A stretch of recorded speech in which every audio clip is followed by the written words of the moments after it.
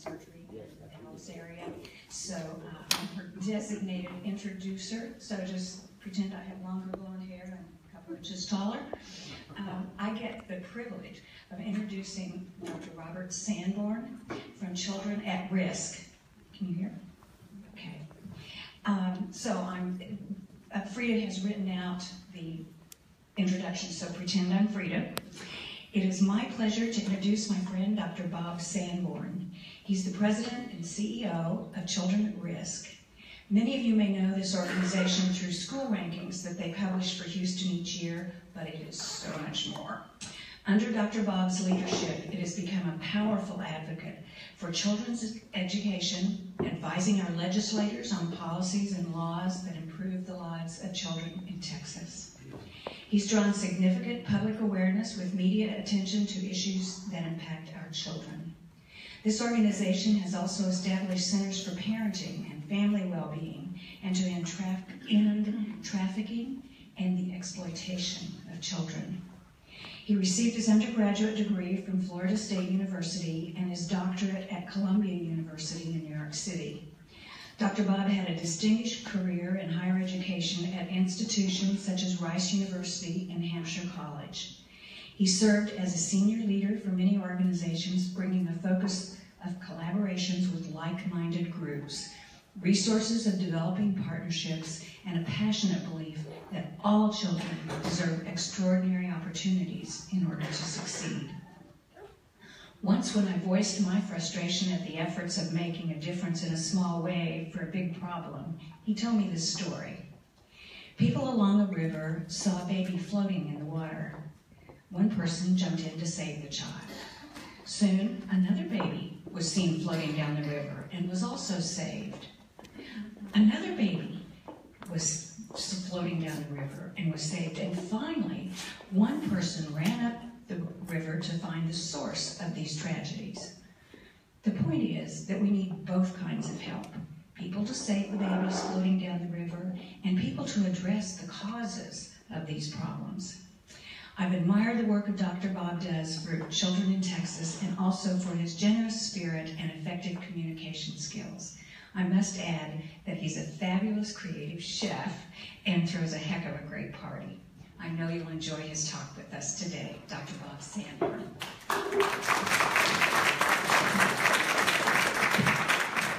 Thank you very much. How's everyone doing? Go Astros, huh? Yeah, isn't that great? I stayed up late watching that, right? Well, that's not that late, right? What was it, 10:30 or so? It's not too bad, right?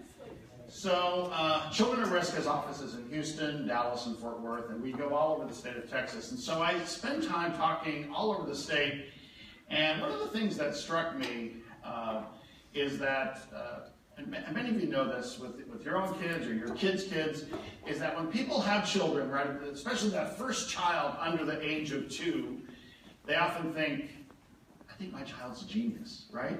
You ever get that? They're pretty sure their child is a genius. And then the other thing that struck me, and before I had a child, I remember this, is that the parents of teenagers were like completely blunt, almost like too much. That you know, he's not the sharpest tool in the shed, but we really love him. And I didn't realize, I thought that was too blunt until I had a teenager myself, and I realized the whole deal. But Children at Risk in many ways is sort of like that parent of a teenager. We're very blunt about the status of our children in the state of Texas, but we also don't want to be people who are complaining without having the research and the data, the best practices to show how do we come out of this, how do we do better for our children. So we spend a lot of time in Austin with our state legislature making sure that they understand that there are ways out of this. When we look at the state of Texas, 1 in 10 children born in America is born in our state.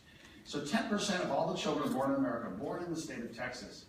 Yet when we also look at those children, 60% of our school children are low income.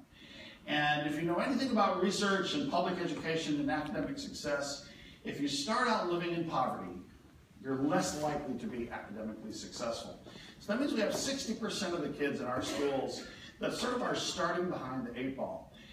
Children that are growing up in poverty or near poverty, and we're trying to figure out how to make sure that those kids are successful.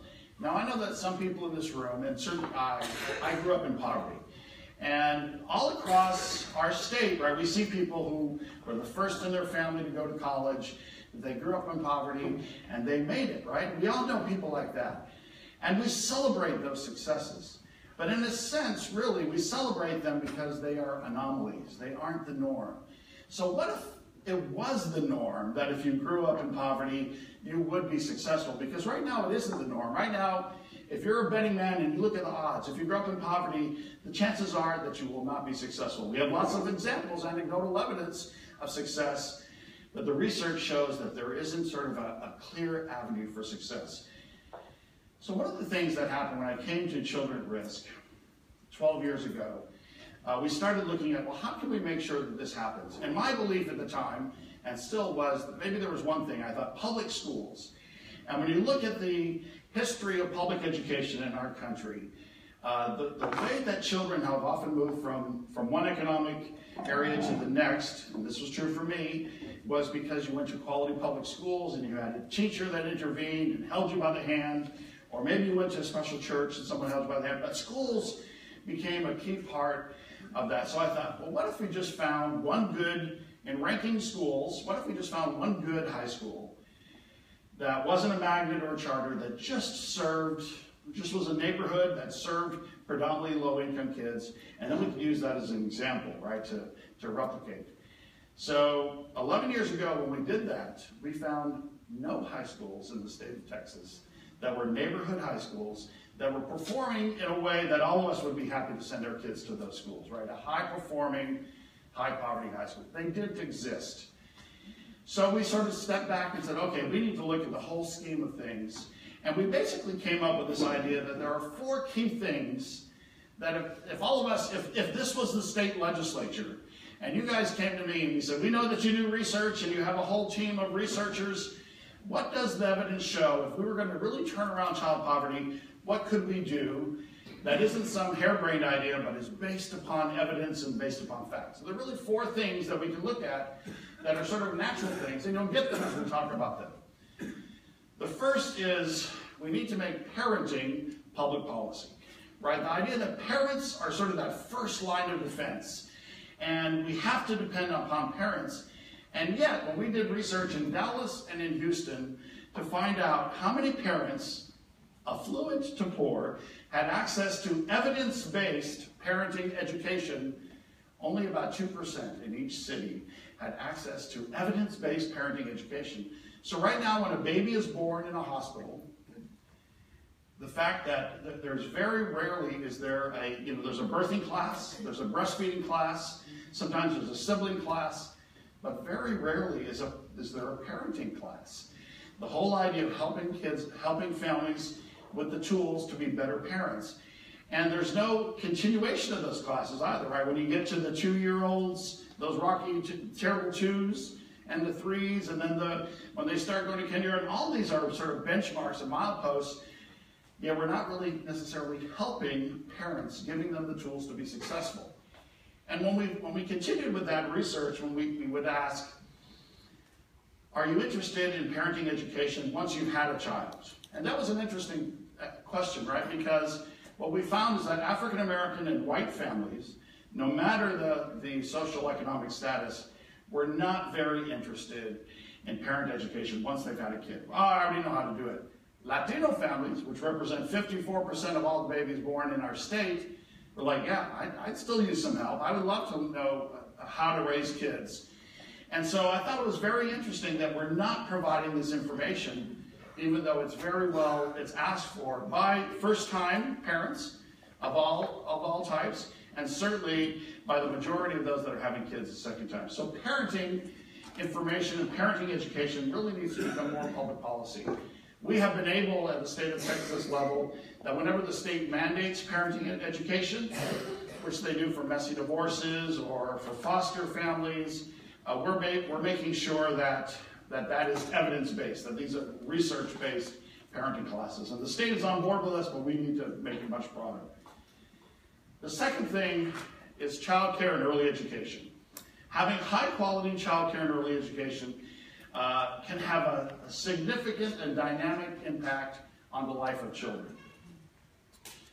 One time I was testifying before the state legislature, and they said, hey, Dr. Sanborn, what if we could do any program to do dropout prevention or any program to do college prep, getting kids to go to college, what would you advise? And I said, well, the best, and the research shows that the best program that you can do for dropout prevention and college prep is by high quality early education, high quality child care. So right now, about 70% of parents all across the state of Texas are working parents. That means all the parents in the household work. And Texas is a working state, and very few moms or dads are staying at home. Only about 30% of homes have moms or dads that stay at home. 70% work. So that means for those 70% of families, they need to have this high-quality child care. Yet in our state, when we look around, we see child care deserts where there are no high-quality child care seats for families.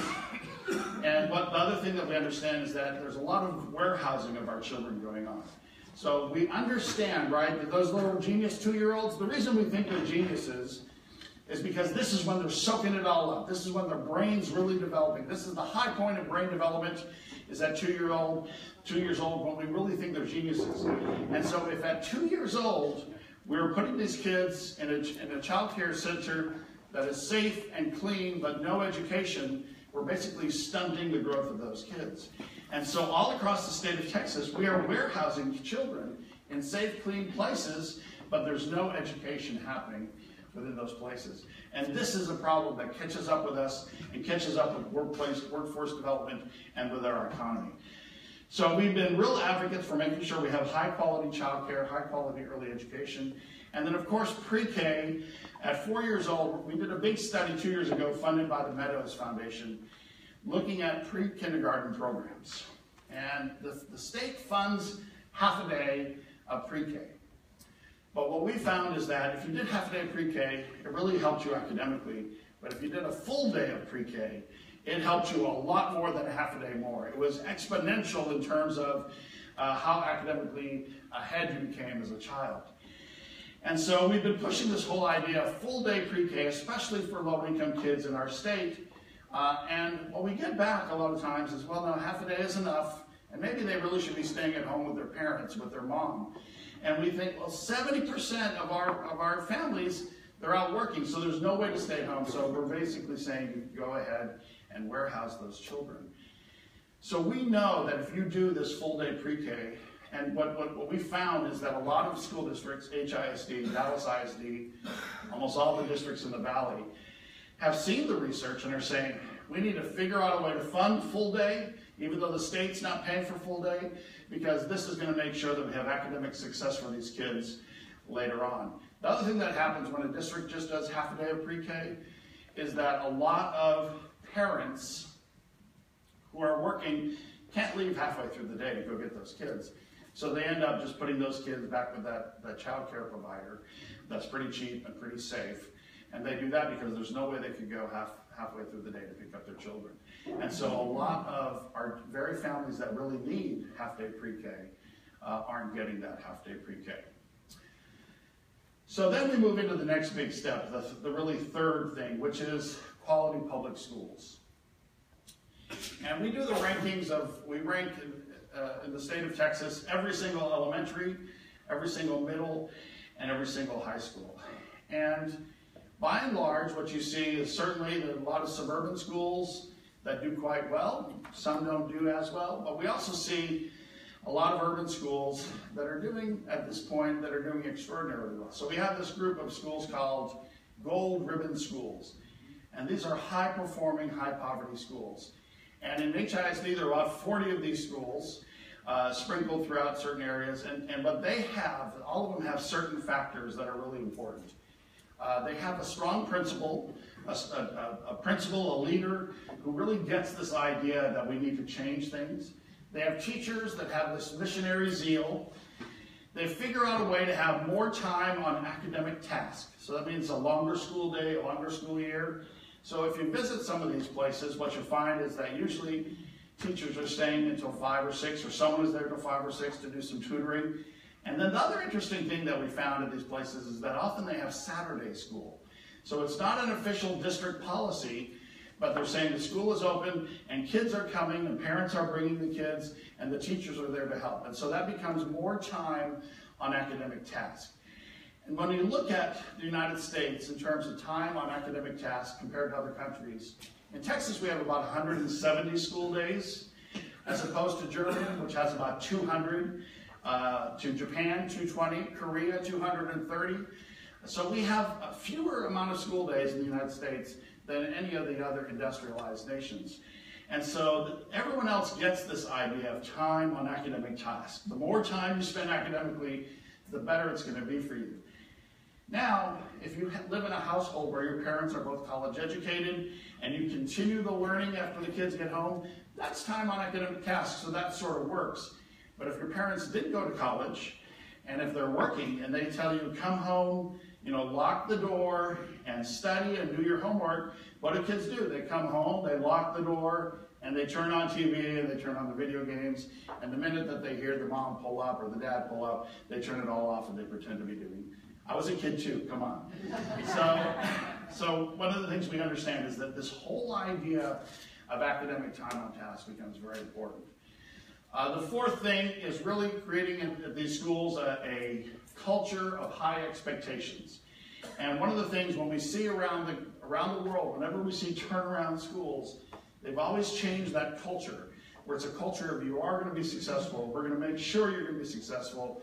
We see some schools that do the whole idea of no excuses, this whole idea we're going to do everything possible to make sure that we're successful. And then the final thing that they do is that they sort of follow the data. When kids don't do well on a test, immediate intervention. Let's figure out how that we can make sure that this kid does well. So when we see those 5 characteristics, and inevitably, if you're a high-performing, high-poverty school, you have to be doing all 5. Because if you're missing out on 1 or 2 of them, usually you're not a high-performing, high-poverty school. So we know what it takes to turn around schools. We also know, interestingly, though, is that not enough training is happening in regards to leadership, to training those principals. So the key area for us is often those sort of really important and really powerful school leaders. And much like all of you know that to run a business, it's not going to be successful without a good leader. Same with schools. They're not going to be successful without a good leader. And so we need to make sure that we have enough leaders. The next thing that happens, the fourth thing that really need in terms of turning around poverty, is making sure that those kids graduate and go into a career or college, right? Career program or college. In the state of Texas today, we send about as many people into occupational programs or career programs as any other state. What we don't do a good job is of sending smart kids to college. Right now, Texas sends fewer kids to college than almost any other state. When we look at population numbers, we see sometimes that we're in the bottom, but we're not at the bottom in terms of young 25-year-olds with a bachelor's degree.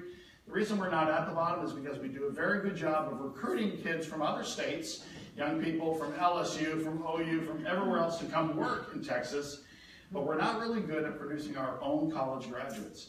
And if any of you have ever visited some of the high schools on the east side or on the north side, what you start to see is there are a lot of good kids, a lot of really smart kids that aren't even thinking about college in Texas or in Houston. And that needs to change. We need to have more kids that start thinking about college, that go to college.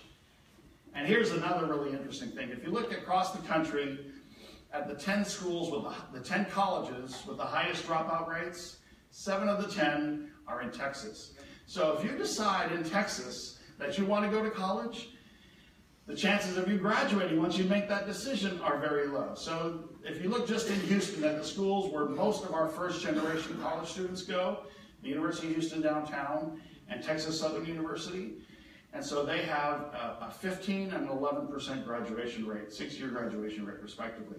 So here you have, we're doing all this, you have me saying, go to college, go to college, go to college, you're smart, and then you choose the college that seems right for you. You take out debt, you get into the college, and then you're not likely to be successful because the odds are against you. And so we look at that as well, and we can see, if that same student chose UT, A&M, or Texas Tech, sticking with just public schools, we see that the average rate of graduation for those kids is significantly higher in those sort of welcoming communities of learning. But when you go to a college where it just seems like it's another institution, it's just like an extension of your high school, less likely to be successful because you have so many other things pulling at you. I'll tell you one other story before I open it up to questions. I'll tell you two stories. One is that we really believe that public policy, the power of public policy, the power of legislation, to really change things. And so when we talk about these 4 characteristics of how do we end poverty, we really believe that the more legislation that we can pass, the more we can get legislators to see this, the more things will happen. It's sort of systems change. And so 2 other issues that we work on. One is human trafficking. So about 11 years ago, I wrote an op-ed for the Houston Chronicle where I said, Houston is the hub of human trafficking in America. And at that time, a lot of us had not heard about human trafficking, right? So what is human trafficking and why is Houston the hub? And law enforcement at the time was like, well, why are you saying this? We don't have cases of human trafficking. And the reason that there were no cases of human trafficking 10, 11 years ago is because we didn't really have any anti-human trafficking laws on the books. So in 2003, we did pass a piece of legislation in Texas that made human trafficking illegal. And pretty much it was that simple. It was in the transportation code and it said human trafficking is illegal. No one was ever prosecuted under that. And so in 2007, we went to the state legislature and we introduced 7 pieces of legislation in the fight against trafficking. And one of the pieces that we introduced was we want to make sure that law enforcement, when they have to go back for their continuing education, that they are trained in human trafficking and understanding human trafficking and really understanding what's all the data on human trafficking. Because of that one piece of legislation, today when we walk into a police department, everyone understands exactly what we're talking about. And Texas is really one of the great places where law enforcement works with us to really end trafficking. And since that first time when we passed 7 pieces of legislation, we've passed over 60 pieces of anti-trafficking legislation, really giving law enforcement and prosecutors the tools necessary to go after trafficking. And so that's been a real help to us, but still, we still feel like we're on the tip of the iceberg. But that's legislation and policy in action. The second story is, a couple of years ago, we started seeing all the research on kids who don't get breakfast aren't going to do well academically. And anyone who's ever been a teacher knows that hungry kids, they want food, they're inattentive, they're not really learning. A lot of teachers in urban schools were bringing food into the classroom to make sure kids could get snacks so they could start to learn. So the U.S. Department of Agriculture came to us and said, you know that we can make this easy. We will fund any low-income school, we'll fund any of them to do universal free breakfast. We will give that money so that everyone can get breakfast in the school if the majority are low-income kids. And so we went to our state legislature and we said, why don't we do a piece of legislation mandating, because first we tried to visit with every food service director and they're like, well, we're not used to doing this, it's going to be a little bit, and then superintendents would find out and say, oh, we could do this. And we visited one district here in Galena Park. We went to Galena Park and they said, oh yeah, we are happy to do free school breakfast. We only do it in April during testing, but we're happy to do it. But they got it, right? They got that kids do better. Galena Park now has universal breakfast all the time, so they come around. So we went to the legislature and we said, listen, instead of us visiting every place and getting all this pushback, why don't we just pass legislation? And we had a legislator who's not there any longer, and he said, I really think kids should eat breakfast with their families, not at school. And I get that, right? I mean, I want my daughter to eat breakfast with me, I get that. But if I'm working and I can't afford breakfast in the first place, what we're basically telling those kids that they can't have breakfast. So we reframed it, and we went to Kel Seliger, who's a senator from Amarillo. And we said, Senator, you have more cows in your district per capita than any other district. And this is a big thing for the milk industry, making sure that we get universal free school breakfast. And then we said this represents a $350 million investment annually in Texas agriculture. That bill sailed through the Senate. It sailed through. The Governor Perry at the time did a big signing ceremony. And in one fell swoop, 1 million more children every day were getting breakfast. In one fell swoop. And for us, that was, again, the power of public policy, that we could do a law, and 1 million children every day would be getting breakfast. So that was a big deal. Every day, every Monday at Children at Risk, we have our staff meeting. And people from our state offices call in. And we always end, and we say, someone says, "For children," and everyone responds back, "For children." So let's try that here before I open the questions. For children. For children. For children. For children. You guys see, you can be staff at Children at Risk. So very good. So let's open it up to some questions. I'm happy to answer any questions about anything. Yes. So, what are your thoughts about longer academic years or year-round schooling? You know, there was this experiment with year-round schooling where they had little breaks, you know, throughout the year, like every 6 weeks or every 8 weeks. And parents hated that, right? Because you had kids that were on different schedules. So more school research shows is a good idea. But I think many of us now in the school reform movement like the idea of just a longer school year with still a summer. You know, it's one of those cultural hurdles that I think is just going to be too hard to get over. So I think all of us like this idea, and frankly, that's what other countries do mostly. It's just they give some sort of break. But I think the other thing that we need to do, though, is make sure that, is that me? I think it's me. Okay. I think the other thing we need to make sure, though, is that summertime doesn't become a time where a lot of kids really just lose everything that they've learned, or a lot of what they've learned. So we need to figure out ways to have more useful summertime. The other thing is Brian Green, who's the head of Food Maker now, he and I always talk about, we have a radio show, on the Pacifica Radio Network called Growing Up in America. And we talk about, people often think Thanksgiving and Christmas are the big hunger times. Indeed, children are much more hungry during the summer because schools have stopped serving breakfast and lunch. And a couple years ago, we got districts across the state to do June lunch and June breakfast, and that minimized a lot of summer hunger. But still, July and half of August, very hungry, and a lot of learning not going on.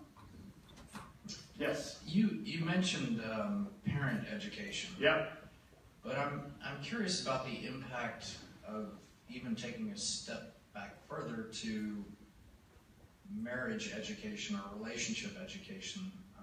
And I say that because I was shocked in reading the book Coming Apart that just among white Americans, Yep. 50% of children are born out of wedlock. Yeah. And then you take into account divorce rates at 50% and the impact of single parents raising children. And this may be beyond the purview of your Children at focus, Risk, but it is, I think it does contribute and is important. And I'm wondering what your thoughts are on that.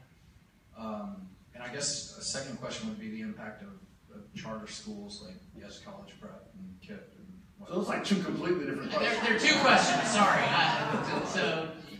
So, I'm like getting old, like I have the one-track mind, so you'll have to remind me of the second question. But so the first question, more education never hurt anyone, right? I mean, this is the thing. Right, there are not a lot of, a lot of churches do evidence-based couples courses, evidence-based pre-marriage counseling. So all of those things are really good. I think a lot of us poo-poo that stuff when we see it. Like, oh, I hate that, especially husbands. Oh, come on. But the fact is that it is good, right? That stuff is really good.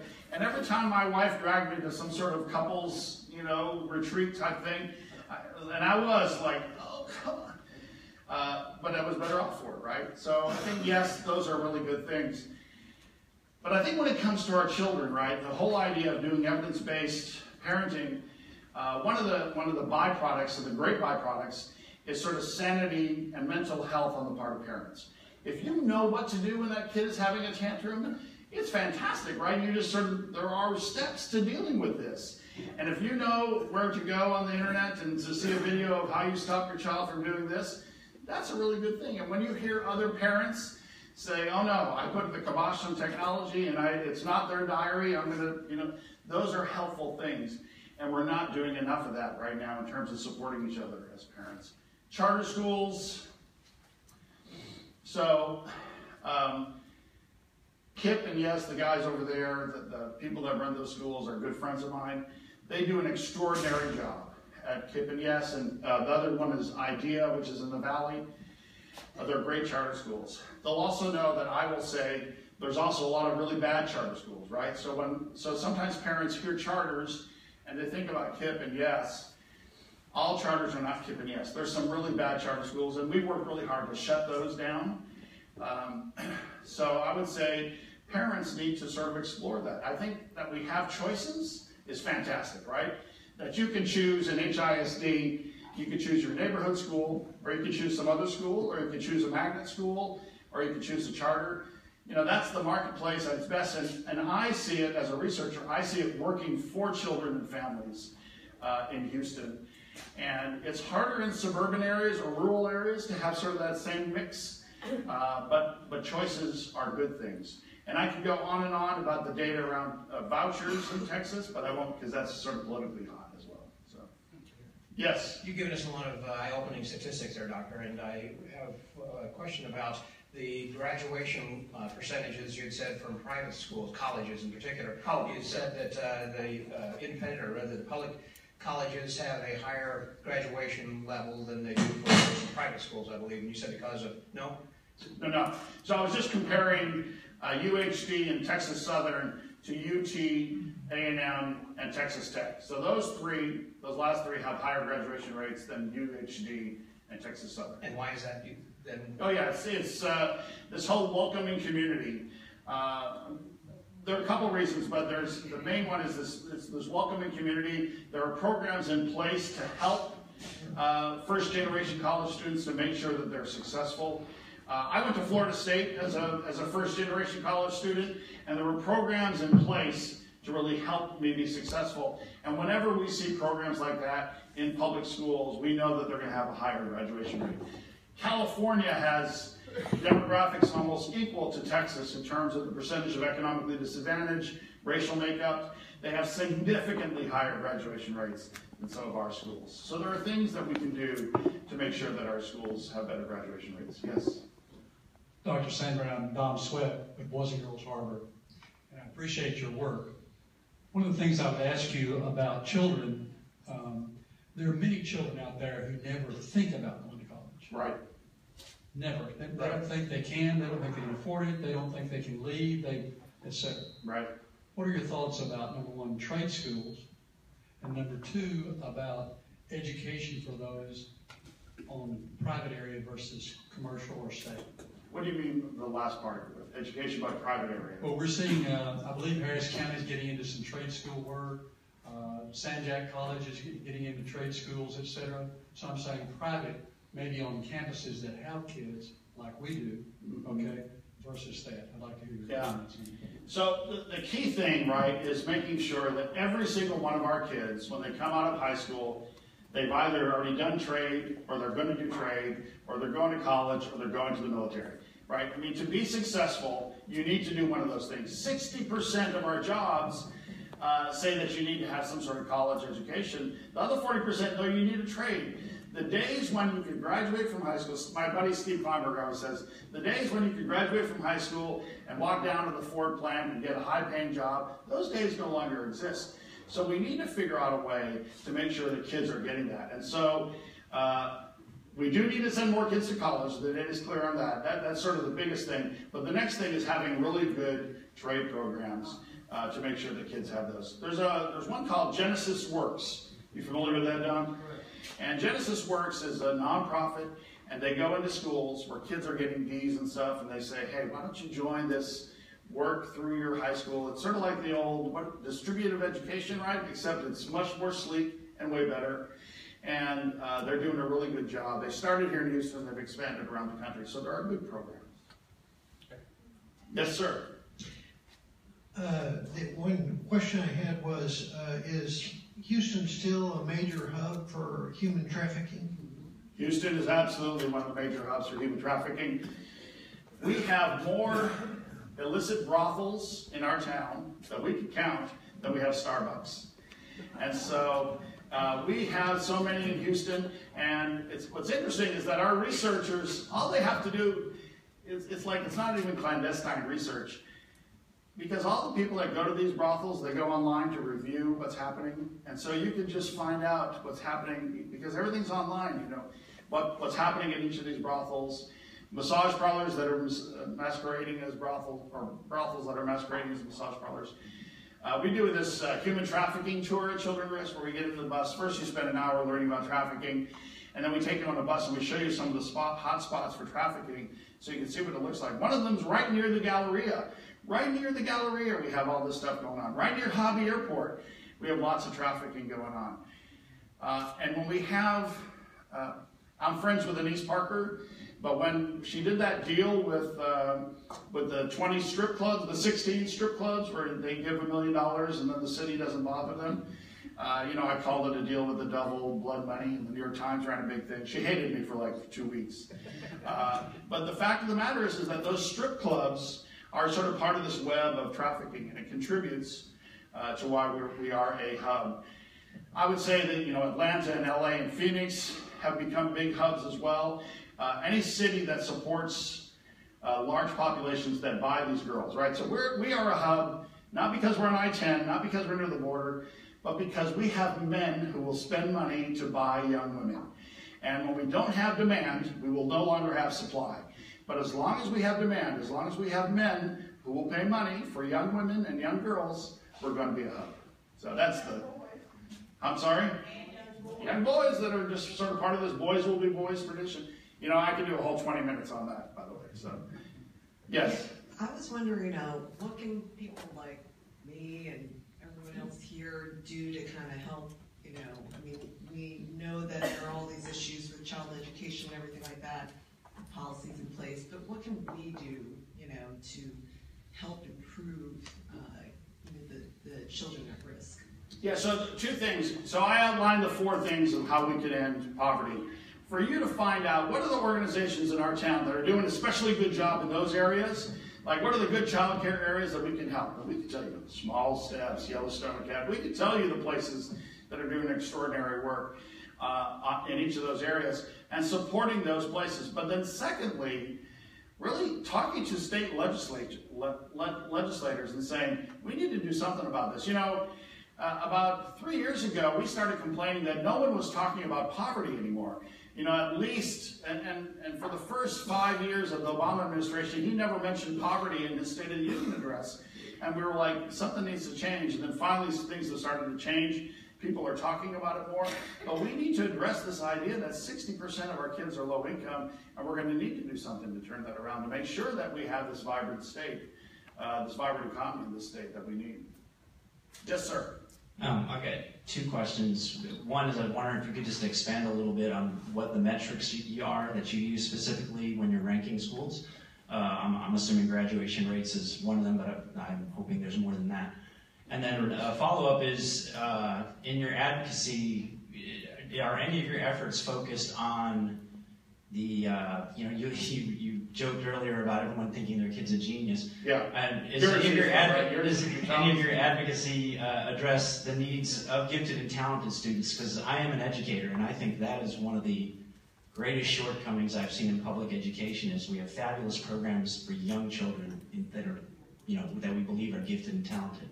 But you get the secondary level, and they evaporate. Those programs are non-existent. And I've seen firsthand so many gifted kids regress to the mean because they're not challenged. Yeah, and I'll answer that first, then you'll have to remind me of the first question. Sure. But the idea that we have magnet schools in our state, and certainly in Houston ISD, Dallas ISD, those are great places for the continuation of gifted and talented.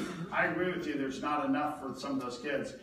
But what happens many times, right, in a lot of districts across the state, is that if you have some affluence and your child is not meeting, they're not getting their needs met, you pull them and you put them in private school. But then we have all these families that don't have the abilities to do that, and they're still stuck in these schools and their talented and gifted child now gets down to the lowest denominator. So yeah, we've been big proponents of high-functioning magnet schools and standalone magnet schools because we see the good things. What was your first question? Just what metrics do you use? Oh, metrics, okay, on the rankings. So for high school, so we measure elementaries, middle, and high schools, and each one of them we do a little bit differently. We look 3 baskets for elementary and middle school, basically. We do look at how they're doing on their tests, but remember, we started this with this idea that any one of us would want to send if your school's going to get an A or a B, it'd have to be that any one of us would be happy to send our kids to that school. So we look at the test and we look at the mastery level. So how are they doing mastery-wise, not just satisfactory-wise in each subject matter, and in elementary middle, that's just going to be reading and math. But then we also do a thing where we compare demographically equal schools to each other. So if your school has 80% poverty and racial demographics, or whether we compare you to a whole pool that's similar to you and see how you do. And then we look at growth. How are kids doing year to year, one school year to the next school year? And we're able to look at student data, individual student data in the school. At the high school, we do all those same things, except we look at SAT and ACTs. We also look at AP testing and IB. And then we also look at a graduation rate that we have created. We don't use the state's graduation rate because we think it's too many loopholes that school districts use. So we use that. So that's a long explanation, but we do that, and we meet with all the statisticians from all the school districts for them to give us input. They'd like us to be easier on them, but we're not. Sometimes the superintendents hate us, by the way. So. Final question. All right. As far as education for parents is, we came from the Northeast where it was kind of public school first, private school was not the norm, and it seemed to be reversed when we came to Houston. Do you educate parents on, the idea that there is, this magnet lottery and all these other options? You don't just have to go to your local neighborhood school. Yeah, we do a lot of that. We have a website called texasschoolguide.org that really helps people decide where some of those schools are. The Walton Foundation funds us a lot to do specifically that, for parents to understand that there are lots of choices. We focus on sort of lower income to understand those choices because as you're more affluent, you're going to have more access to some of those types of things. But interestingly, though, where did you move from in the Northeast? Jersey? So I moved from New York City, right? There are, percentage-wise, there are more kids in private school in New York City than there are in public school compared to Houston. So just as an interesting thing.